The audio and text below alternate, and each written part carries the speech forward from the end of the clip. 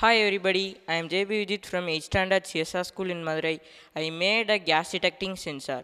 The main objective of this object is sense the gas leakage in our home in kitchen.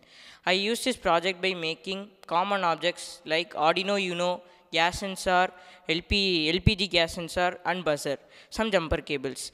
For demo,